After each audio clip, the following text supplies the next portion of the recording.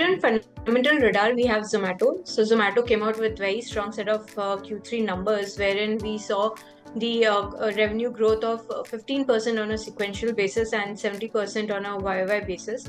This was largely supported by Blinkit, which grew 27%.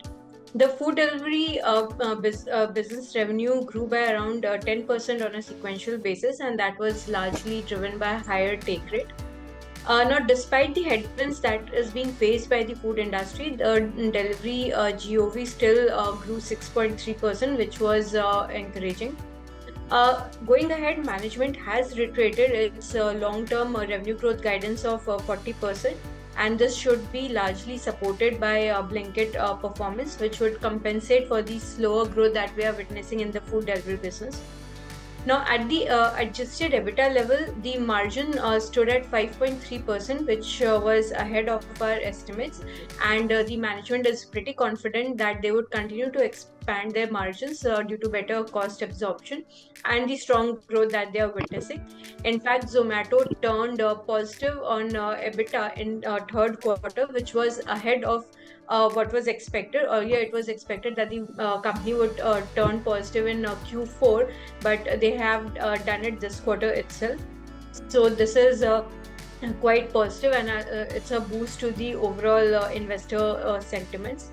Now, in totality, we expect Zomato to deliver strong 70% and 40% growth in FY24 and FY25.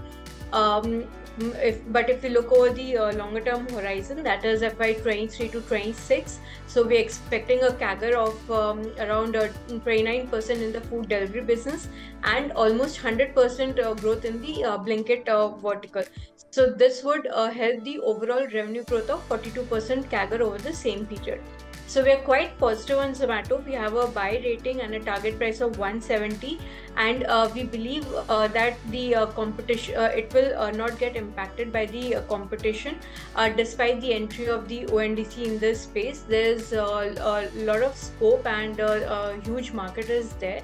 So all the players can be absorbed, and Zomato would definitely continue its strong growth runway. So we remain quite positive with a target price of 170. Thank you.